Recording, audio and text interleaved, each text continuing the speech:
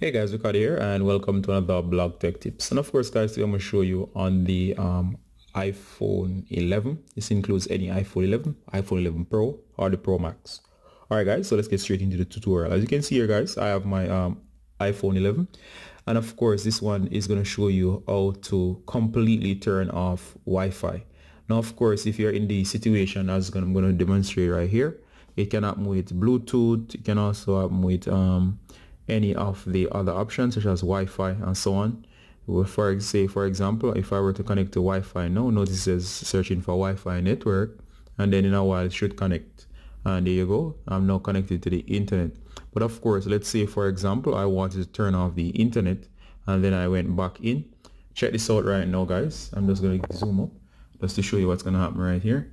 And of course if I tap this once more, it's going to say something here. It says disconnecting nearby Wi-Fi until tomorrow.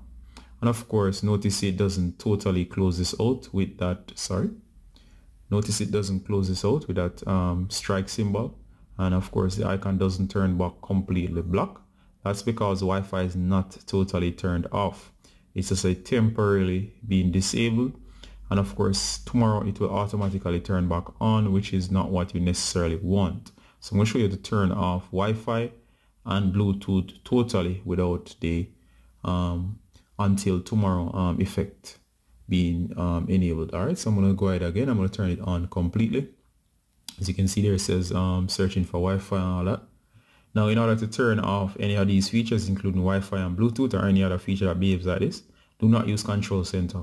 You'll have to actually dig deep into settings. So you need to dig deep into settings. So let's go ahead and launch settings. Once you're in settings guys, choose what you want. Say for example Wi-Fi. So for Wi-Fi, you're just gonna go in. Let me just stabilize this camera right here. You're gonna go for Wi-Fi, and let's say you want to turn this off. Just go ahead and use the toggle right here and go ahead. And as you see here, it doesn't say anything about being turned on until tomorrow. It does however disable it totally. Notice the change in the color of the icon. The same applies to Bluetooth. It says Bluetooth disconnected.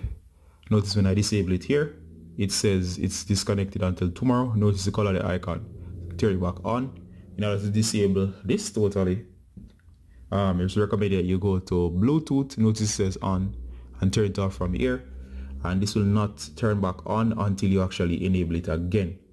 Alright guys, so that is how to completely turn off Wi-Fi and Bluetooth. And of course this is the only way to do it, unless you want it to automatically turn back on tomorrow where you use Control Center. Alright guys, so this about wraps up the tutorial on how to 100% disable or turn off the Wi-Fi and Bluetooth feature. Alright guys, as usual, this is Ricardo Gardner from Blog Tech Tips. With a set of quick tips showing you how to turn off Wi-Fi completely and Bluetooth. Bye guys.